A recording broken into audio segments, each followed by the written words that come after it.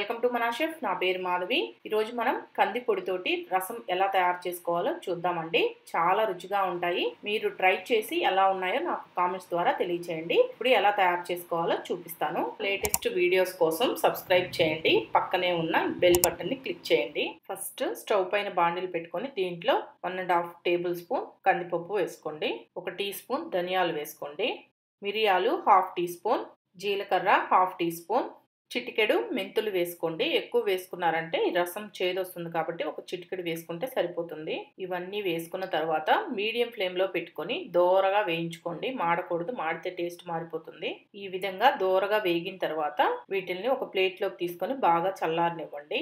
ఇలా చల్లారిన తర్వాత వీటిల్ని మిక్సీ జార్లో వేసుకొని ఇలా పౌడర్ చేసుకొని పక్కన పెట్టుకోండి.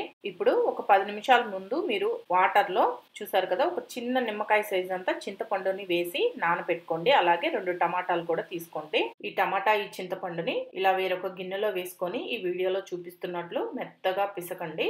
ఇలా మెత్తగా పిసికి దీన్ని పక్కన పెట్టుకోండి. ఇప్పుడు ఇలా ఒక గిన్నెని స్టవ్ పైన పెట్టుకొని దీంట్లో 2 లేదా 3 టేబుల్ స్పూన్ల ఆయిల్ వేసుకోండి. ఈ ఆయిల్ వేడెక్కిన తర్వాత దీంట్లో పోపు దినుసులు వేసుకోండి. ఆవాలు, జీలకర్ర, శనగపప్పు, మినపప్పు అన్ని కలిపి 1 టేబుల్ స్పూన్ వేసుకున్నాను. దీంట్లోనే ఒక 4-5 వెల్లుల్లి రెమ్మలు కచ్చా పచ్చగా దంచి వేసుకోండి. అలాగే ఒక ఎండుమిర్చి కూడా ఇలా తుంచి వేసేసుకోండి. ఇవన్నీ వేసిన తర్వాత ఈ పోపుని లైట్ గా ఫ్రై అవ్వనివ్వండి. ఇలా ఫ్రై అయిన తర్వాత దీంట్లో ఆల్రెడీ మనం పిసికి పెట్టుకున్న ఈ టమాటా, చింతపండు గుజ్జు ఉంది కదా, దీన్ని వేసేసుకోండి. ఈ చింతపండు గుజ్జు కూడా వేసిన తర్వాత దీంట్లో మీరు ఎంత పులుపు తినగలరో చూసుకొని నీళ్లు పోసుకోండి. ఈ నీళ్లు కూడా పోసుకొని దీంట్లో మీ రుచికి సరిపడా సాల్ట్ వేసుకోండి. దీంట్లోనే 2 రెమ్మల కరివేపాకు, 2 పచ్చిమిర్చి ఇలా కట్ చేసి వేసుకోండి. అలాగే 1/2 టీ స్పూన్ పసుపు కూడా వేసుకోండి. వేసుకొని మొత్తం ఒకసారి బాగా కలిపి దీంట్లోనే మనం ఆల్రెడీ తయారు చేసి పెట్టుకున్న ఈ కంది పొడి ఉంది కదా, ఈ కంది పొడిని మొత్తాన్ని వేసేసుకోండి.